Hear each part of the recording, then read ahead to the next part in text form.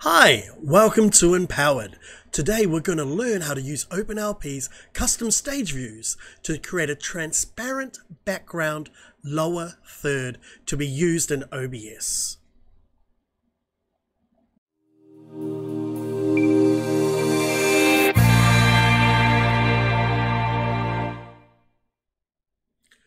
Right, here we are. I found this out to create a lower third in OBS using custom stage views is quite a unique thing to do. So here, OpenLP, in their wisdom, has made the ability to make it your own stage view, because not every church is going to be exactly the same or exactly how you want it. But in this case, we're going to be using it with OBS. So what you'll need to do, you can find these files yourself, but I'm going to give you a link very shortly, which is here. Let me have a look at over here. Yep, here on Google Drive, which has all these files already for you, already pre-made. But basically what you do is you take the existing stage view and then you create a custom view, and you do that by creating a new folder in your data folder or data folder. I always get those things confused. And we have to create a folder called stages, and we're going to be putting in our correct folder, and we're going to be putting these files, which is the stage HTML, stage CSS, and stage.js into this folder. So without further ado, let's do that. So let's copy this over and download this down. So we're going to copy that, and we're going to download that into here. We're going to open it up. So here's the transferred zip. We've got these items. So we want to download this. And we want to, I'm just going to open it with the archive manager. Now what I'm going to do, we've got it here now. So let me just minimize that. Okay, so now we've got the file that we need, the files window, because if we look in here, we've got the 3 files in here. We're going to move these files into the data folder, the data folder. So we're going to run OpenLP. So here we go. Let's go to my OpenLP. Oh, okay, OpenLP. And we're going to run it here. To find your data folder, you simply go to View, you go to Tools and Open Data Folder. And here we need to create a folder called Stages. So we create a folder called Stages. Okay. Now this is a custom one that I've made already, so I'm just going to double check in my stage HTML here. If I open with a text editor, I can show you what I'm looking for, and we need to open this one up as well. We'll do both of those as well, so that's pretty cool. Where here, stage HTML, and we've got a special name for it that we've used, which is here, trans third.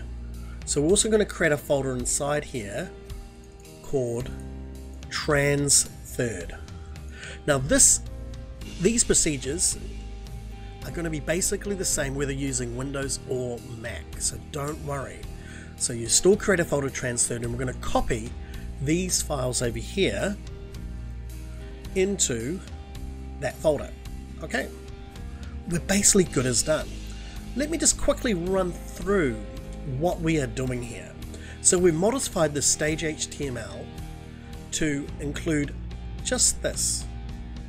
Okay, so we just have a head, a body, and a closing. We point it to our custom style sheet, a customization, but we don't need to worry about that too much. This is where you can modify how it looks. Change the font here. It has to be a font that's currently installed in your system, and you can change the position where you display your lyrics. Okay, it's very manual, but if you know a little bit about HTML and CSS, cascading style sheets, you can do anything you want. But the important thing is, you must have a div with the current slide in it. This is the most important part. The program will then automatically use your remotes or whatever to display the correct lyrics accordingly. You modify the layout and design in your cascading style sheets. Now in here, anything around this, you can put anything you want. You can modify it. It is just a simple web page. So you can change it, you can display it how you want if you understand how to do it. But you'll see what I've done so far, and I think it looks quite good. So let's minimize out of that. Let's see how we look this up. Okay, so we'll minimize that as well, minimize that as well. Okay, we've got OpenLP here. We need to make sure that our remote is enabled, which is here. We need to make sure we have this URL. We've got the stage view URL. So we want to copy that link location. We want to add a song to our server so we're ready to go. And I've pre-set one up here with the necessary things. You notice here, we have got a standard display. We're not using the green screen. We're just going to leave it like this. The custom stage view will automatically put it in the right place. Put these two lines at the bottom as we need it.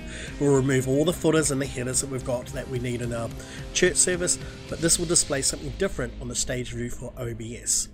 So, do you remember when we looked at here, stages trans third. We can then use this, let's bring this up again, to verify what's going on. So we're going to paste that and we're going to put trans third.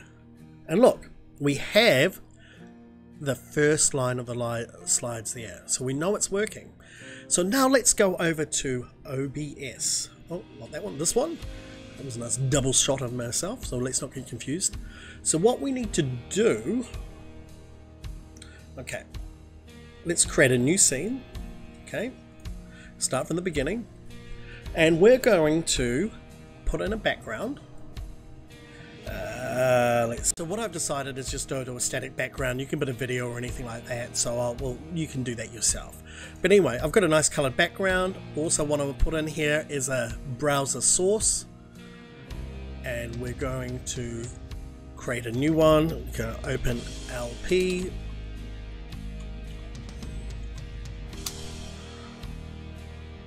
Lower. Okay, we're gonna paste that in, and we're also going to put in trans third. I got it right? Oh yes, I have. Okay, I'm going to set the width and height to the correct size. So the width is my screen size. Okay, and there we go. We've got this frame per second, high load pads, and that can all be left back, and then we'll just go OK. So as you can see, we have got the lower third appearing in that, and I can even get my remote working. Let's see if I can do that right now. Give me another second. So now I'm going to use the OBS remote to show you exactly that it does work. You can change through between all the little slides. I didn't add a chroma key, I didn't add anything else, I just simply added a browser source, pointed it to our new custom stage, and Bob's your uncle, so to speak. Okay, so there you have it. OpenLP has a custom stage view which you can use to generate your own customized viewport separately from what you display in the church service yourself. So have fun with it, use the files, download the files as a quick start. Makes it a lot quicker and easier and a lot tidier than using green screen, the green screen technique that I used before. So all the best, till next time.